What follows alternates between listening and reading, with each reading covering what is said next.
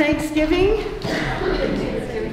My name is Dar Rath, and I am the pastor here at Faith Lutheran Church in Port Elgin, Ontario, Canada. We record our services, and they are shown on our website and on Saugeen Times online newspaper. So welcome everyone. We have several guests here today, which is really nice for Thanksgiving. And we're missing a few who are also celebrating with their families at home. I'm sure they've come from far and wide. We were in Burlington yesterday with all of our family, and the kids have flown in from university in Calgary and all over the place, and so we had a wonderful time. And thank you so much. You're here. We have guests from Florida. Actually, they were baptized here in the spring, was it? I can't believe how these children have grown since they were baptized. It was wonderful. So welcome everyone. It's a day for us to count our blessings for sure, and think about God's work in our lives and how thankful we are for each other. Now, I have a bit of a joke to tell you. I do that every once in a while. But here's a humorous story. If you know Helen Hayes, she was an actress, and this is a little joke she tells on herself. As she retired to the kitchen to put the finishing touches on a Thanksgiving dinner that she was preparing, she warned her family, "This is the first turkey I've ever cooked. If it isn't right, I don't want anyone to say one word. We'll just get up from the table without a comment and go down to the hotel for dinner." She returned some 10 minutes later to find the family seated expectantly at the dinner table, wearing their hats and coats.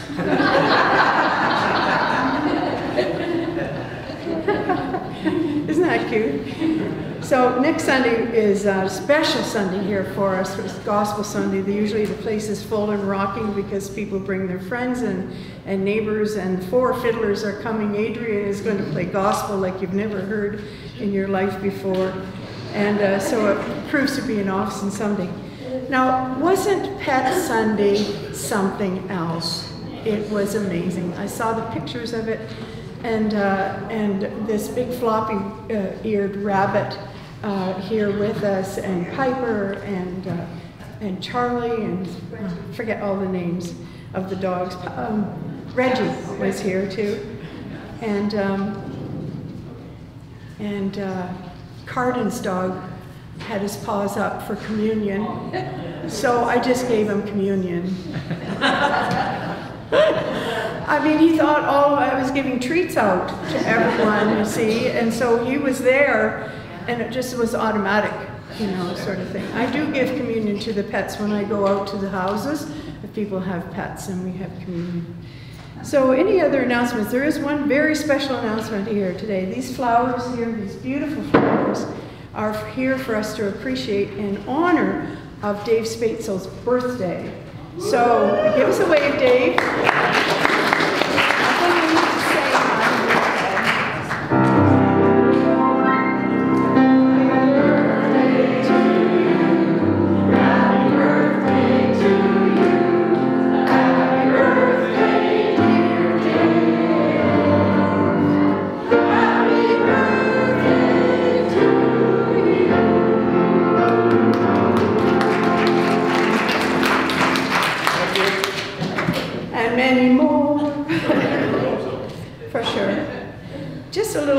The gospel reading that I'm going to read today is not the one that's written in the Celebrate Bulletin. It's different in that these are produced by the Americans, and they have Thanksgiving in November. And so I've changed the gospel reading today for one that's more appropriate for our Canadian Thanksgiving. So let's begin. I'm going to start out, before we sing a hymn, I'm going to do a little children's thing here, and then they can get off to Kids Club.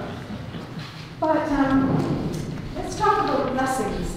You don't have to come to the front. They apparently don't like doing that anymore because you don't talk to them. But I'll talk to you this way. Tell me about some of the blessings that you have, things that are really neat in your house that you have that you like. Some of your blessings. Think of it. Your family and your pets. What kind of pets have you got? Dog. A dog? 2 dogs? Yes. Oh, nice. What's their names? They have really weird names. They have weird names. Okay. And what about your blessings? You got some blessings? It's nice to be at Grandma's house, isn't it? All the way from Florida. Right. That's a blessing, isn't it, Grandma? How about you girls? Got some blessings? Friends and family, for sure. Absolutely. Do you like cranberry sauce? You never tried it? Okay. Do you like cranberry sauce? No? Do you like cranberry sauce? How many of you like cranberry sauce? You have to have it. See, it's a kid's thing. They just don't like the taste of it. It's a bit sour or something, so I think it takes a while to get sort of a taste for it. Do you like cranberry sauce? You've never tried it, okay? That's right. Okay, so we have a lot of blessings in our lives. And one blessing was that God sent Jesus to us, to earth, so that we could learn how to live good lives. And so there's a song called Jesus Loves Me. And in sign language, for the children, Jesus is like this. Why would that be, do you think? The sign of Jesus is like that. Because he had nails in his hands, right? Jesus loves, this is loves, everybody loves me. Okay, now Adrian's going to play the song, Jesus Loves Me, and I want all of you to do these signs. Jesus loves me. When we get to it. Okay, are we ready? Everybody ready? Put your bulletins down. Okay. Here we go.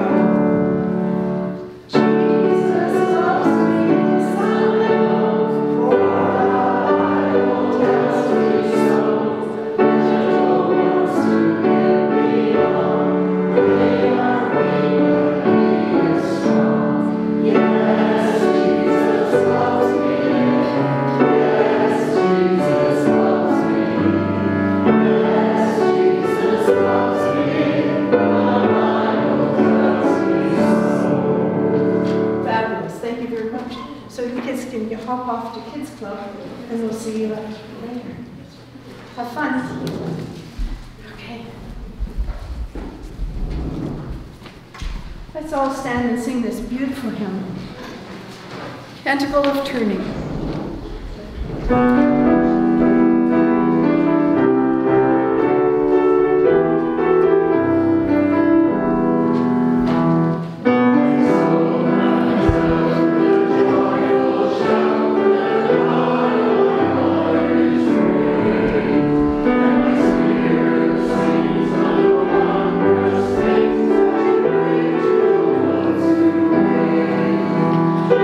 Fix your sight on the servant's life.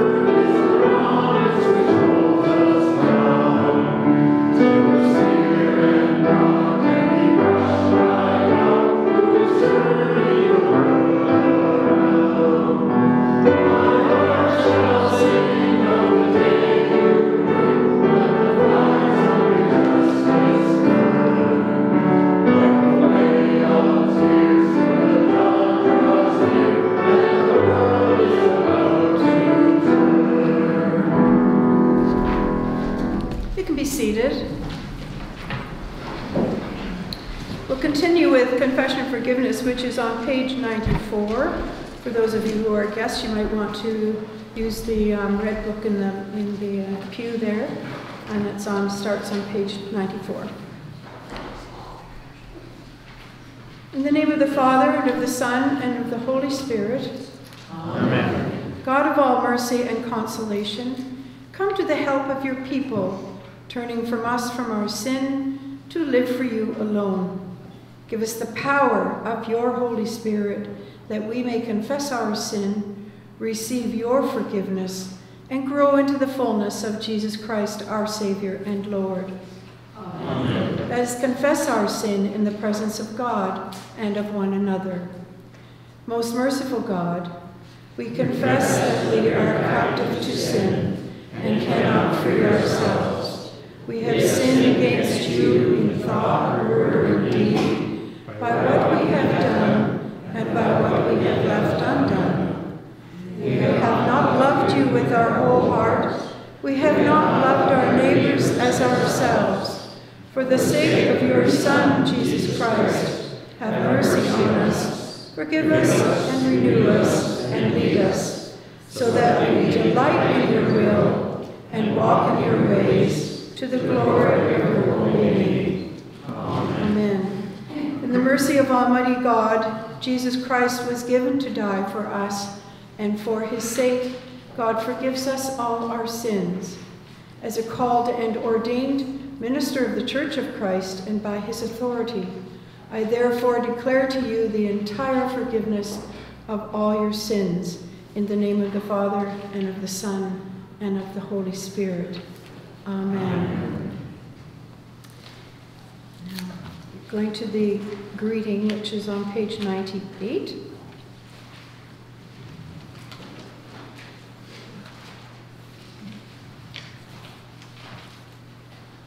The grace of our Lord Jesus Christ, the love of God, and the communion of the Holy Spirit be with you all. And also with you. Thank you. In peace, let us pray to the Lord.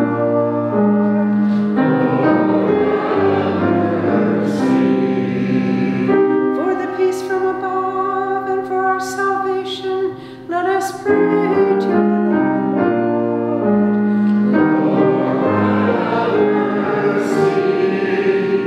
For the peace of the whole world, for the well-being of the Church of God, and for the unity of all, let us pray to the Lord.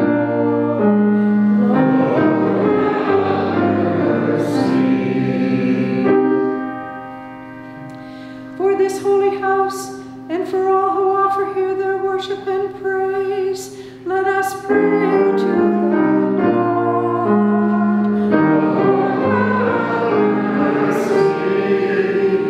Help, save, comfort, and defend us, gracious Lord.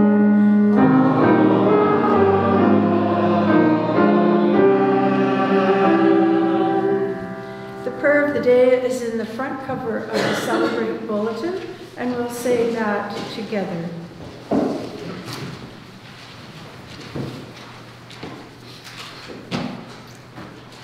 Let us pray. Beloved God, from you all things that are good, lead us by the inspiration of your Spirit to know those things that are right, and by your merciful guidance, help us to do them. Through Jesus Christ, our Savior and Lord. Amen.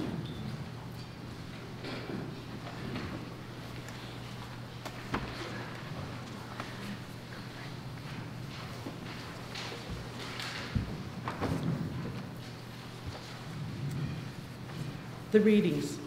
First readings from Isaiah. Let me sing from my beloved, for my beloved, my love strong concerning his vineyard. Okay. My beloved had a vineyard on a very fertile hill.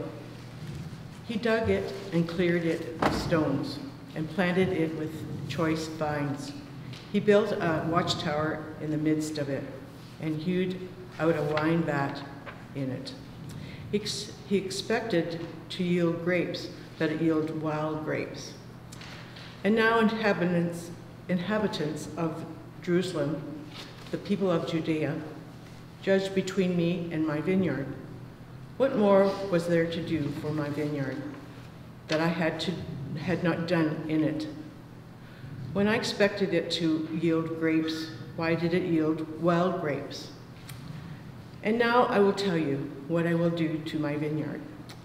I will remove its hedge, and it shall be devoured.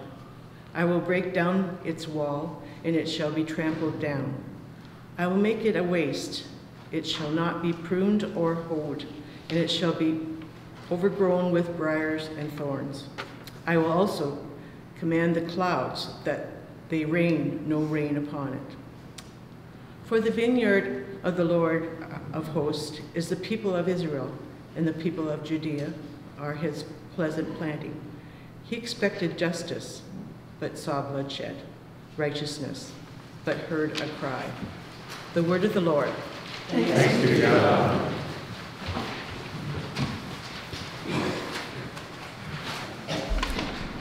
Morning. Psalm today is Psalm 80. You can sing by whole verse monthly. Restore us, O God of hosts. Let your face shine upon us, and we shall be saved. You have crossed the line of Egypt. You cast out the nations and planted it. You cleared the ground for it. It took root and filled the land. The mountains were covered by its shadow, and the towering cedar trees by its boughs. You stretched out his tendrils to the sea, and his branches to the river. Why have you broken down its walls, so that all the livestock walk on its graves? The wild boar of the forest has ravaged it, and the beasts of the field have grazed upon it. Turn now, O God of hosts, look down from heaven. Behold and tend this vine, preserve what your right hand has planted.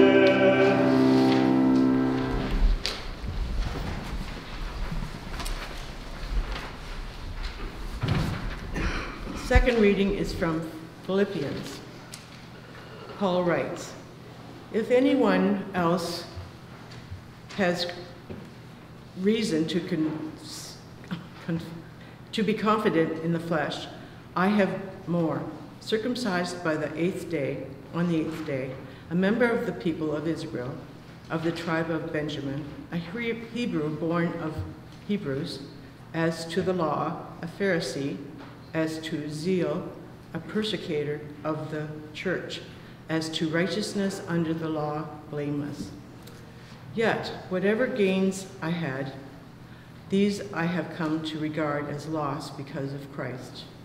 More than that, I regard everything as loss because of the surpassing value of knowing Christ Jesus my Lord.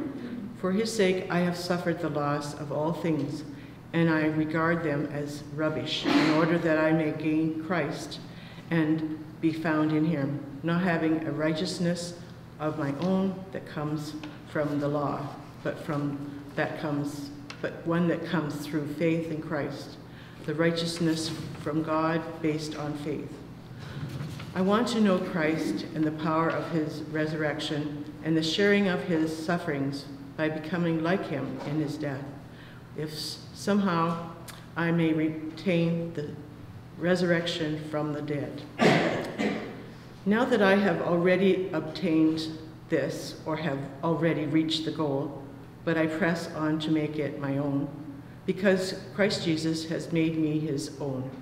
Beloved, I do not consider that I have made it my own, but this one thing I do, forgetting what lies behind and straining forward to what lies ahead.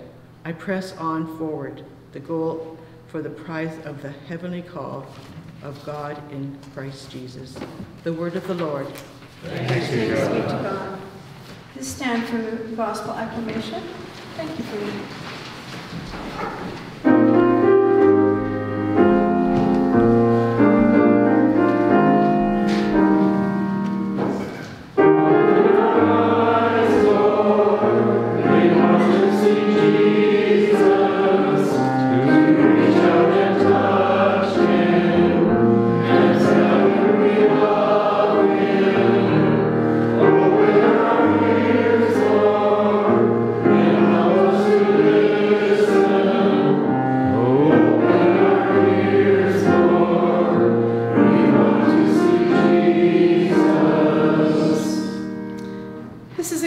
According to Matthew.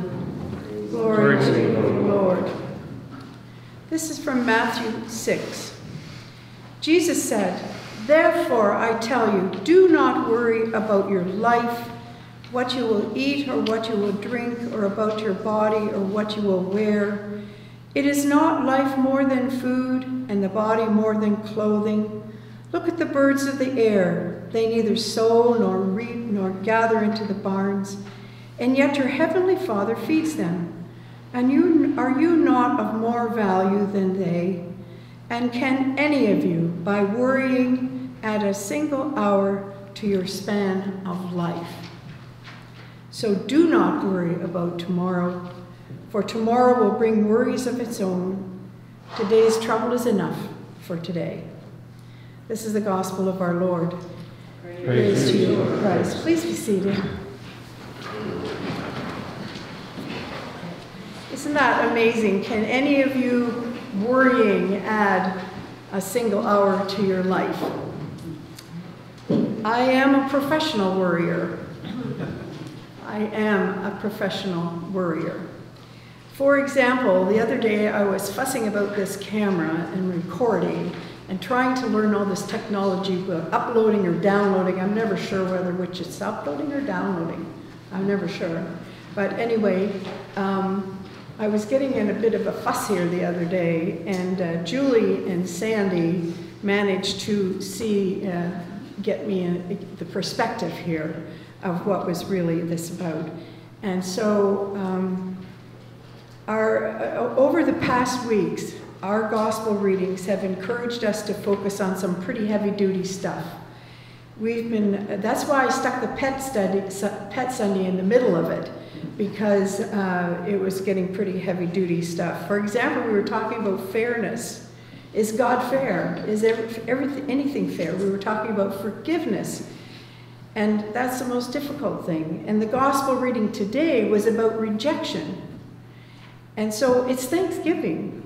And so I read this wonderful passage about worrying, and I wanted somehow to tell you or convey a personal story to you that seems to me there's something that somebody here is going to learn something from this story. And so it's a personal story. I have never ever told it to anyone. I told it to my grandchildren yesterday for the very first time, and they were like with their mouth hanging open. So here goes. I spent a lot of hours up in the midnight thinking about this, and so I'm going to tell you this personal story. When my father returned from the Second War, from overseas, my sister and I were 1 and 2, and he decided that he didn't want to be a father, and he didn't want to be a husband, and so he just left. He left the country.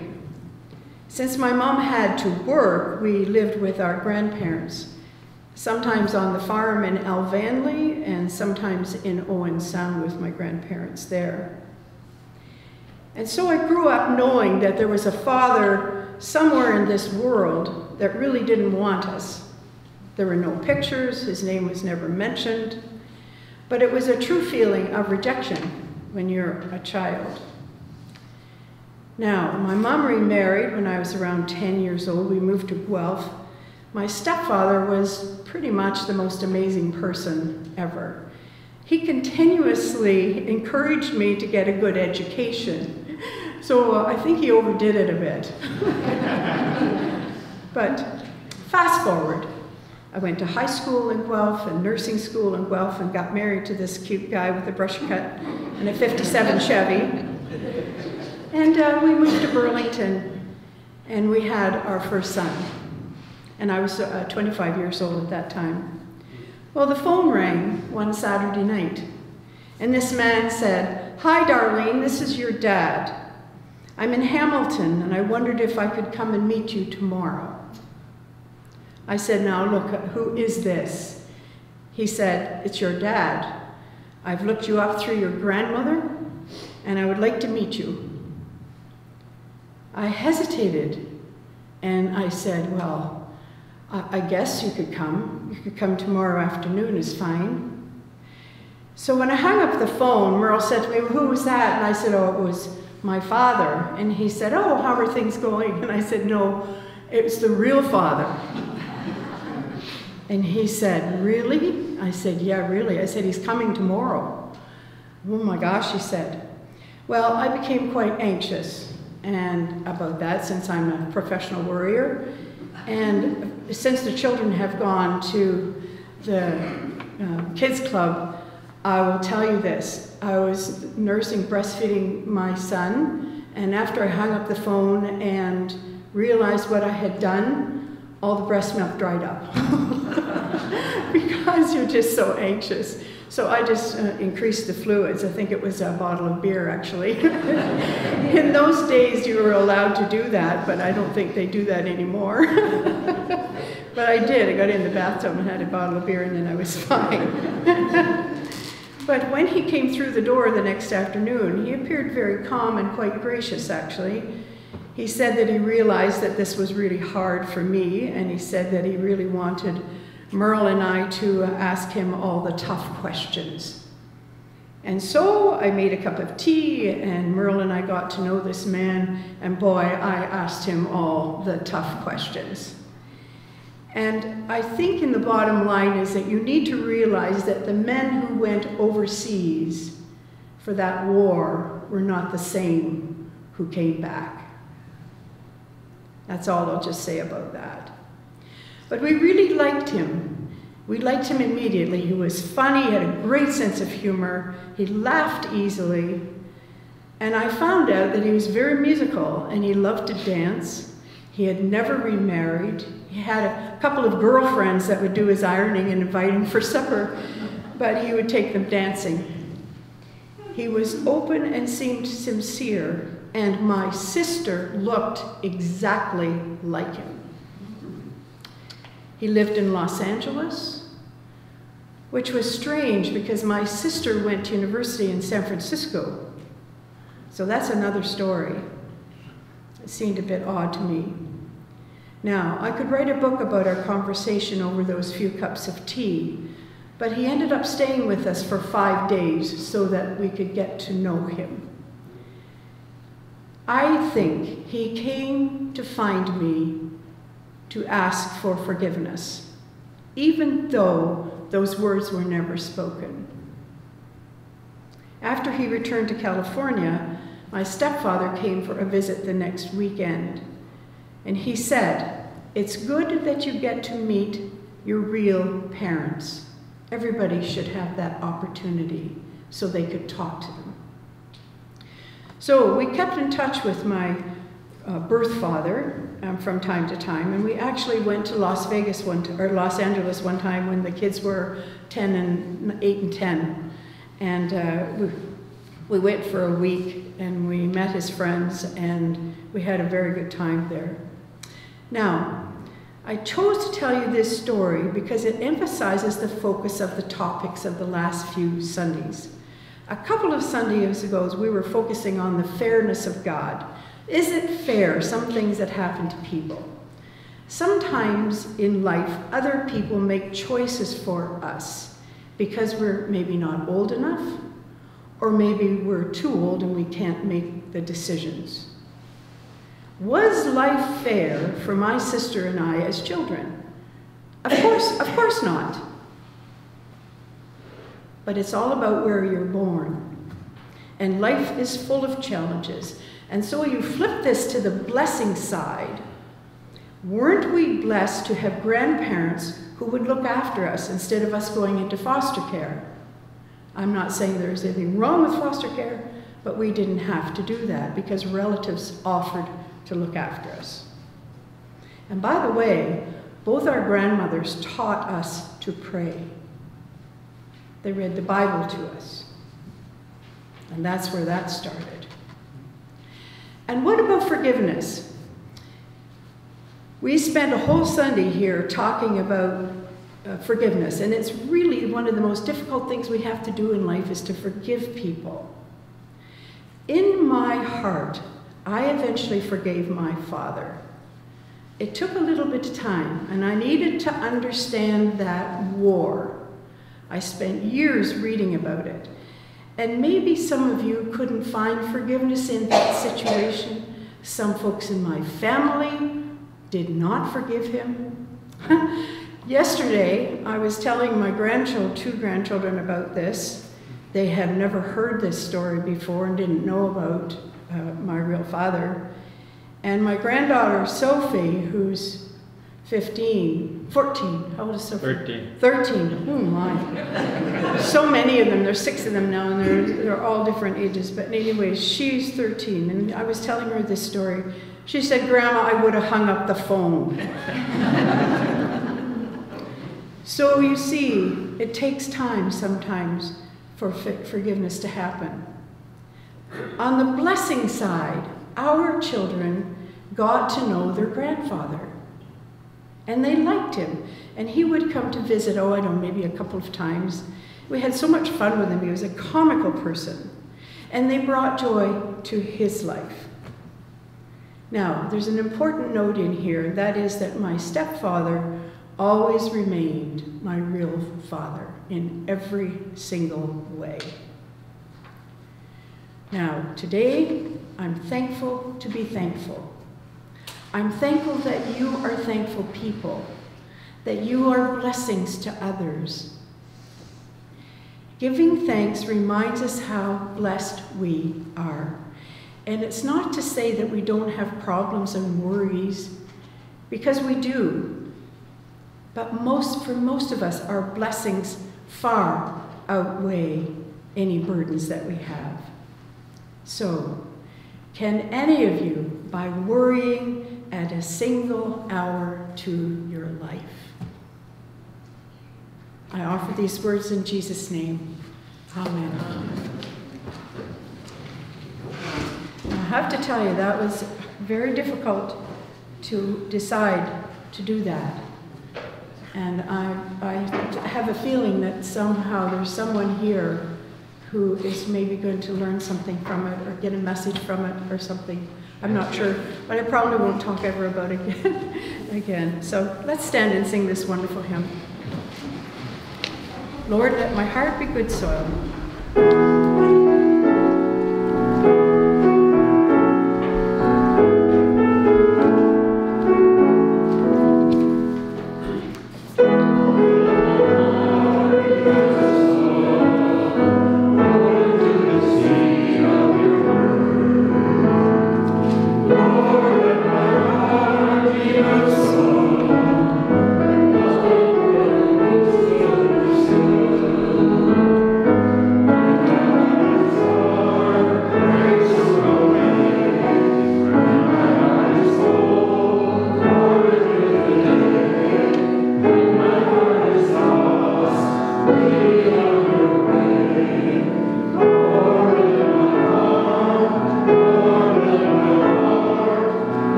Are on the back cover of the Celebrate Bulletin. They're a bit lengthy, so I'd ask you if you could sit down and I'll read them. Let us pray. Trusting in the transformative power of God's loving Spirit, let us pray for the church, the world, and all in need. God of all grace, you are the source of life and joy. Strengthen and resolve of your church throughout the world, that together we press on toward the goal of your heavenly call. In Jesus Christ, God of grace, hear our prayer. God of all creation, you plant and nourish the earth as your own precious vineyard. Bless fields and orchards and the hands of those who labor in them, that your people are fed with an abundant harvest of good fruit. God of grace, hear our prayer. God of all the earth, you desire peace and justice between nations and peoples.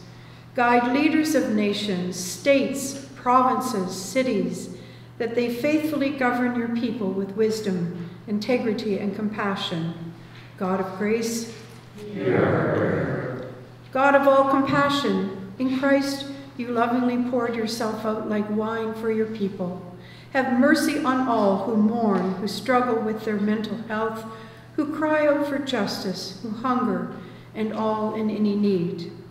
In our church family, we pray for Doug, Ken and Nancy, Bonnie, Jean, Marie, Fred, Gail, Mike, Ron and Sandy, Fran and John, Mary Lou, Annie, Gwen, Savannah, Heather, Lindsay, Gloria, Amber, Irma, Marie, Ralph, Roland, Matthew, Elena, Bo, Riley, Dave and Judy. And we pray for the family of Fred Roulette, who passed away last week. God of grace, hear our prayer. God of all steadfastness, you see Christ as the cornerstone and foundation of the church. Build up this congregation as living stones, that it stands in the community as a witness to your enduring faithfulness and love. God of grace, hear our prayer. God of all hope, the saints who came before us lived and died with their hearts fixed on you. We give you thanks for their faithful witness, and we wait with hope for the great day when we join their voices in praise. God of grace, hear our prayer. Gracious God, into your hands we commend all for whom we pray, trusting your unending love and amazing grace through Jesus Christ our Savior. Amen. We could stand, please. Let us say the prayer that Jesus taught his disciples to pray. Our Father, who art in heaven, hallowed be thy name. Thy kingdom come, thy will be done on earth as it is in heaven. Give us this day our daily bread, and forgive us our trespasses, as we forgive those who trespass against us. And lead us not into temptation, but deliver us from evil. For thine is the kingdom, and the power, and the glory, forever and ever. Amen. The peace of Christ be with you all. And also with you. Thank you. Let us share the sign of God's peace with one another.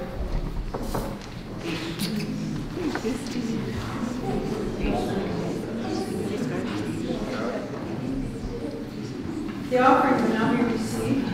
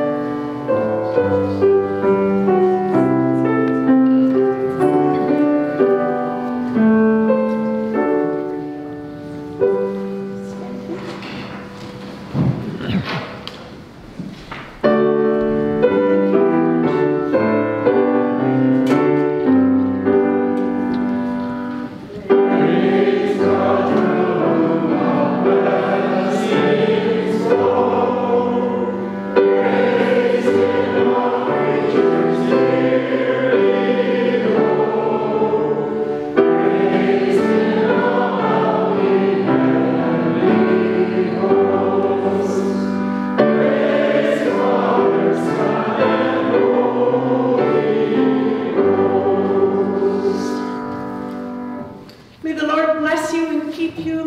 May the Lord's face shine on you with grace and mercy. May the Lord look upon you with favor and give you peace. And may God bless you in the name of the Father, the Son, and the Holy Spirit. Amen. Amen. And our sending hymn is, God be with you till we meet again.